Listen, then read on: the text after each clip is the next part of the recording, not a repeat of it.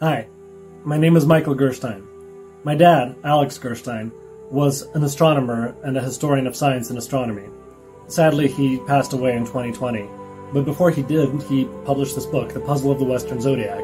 Everybody knows what the zodiac is. They'll know that it has 12 constellations, but nobody really knows how or why the zodiac came to be.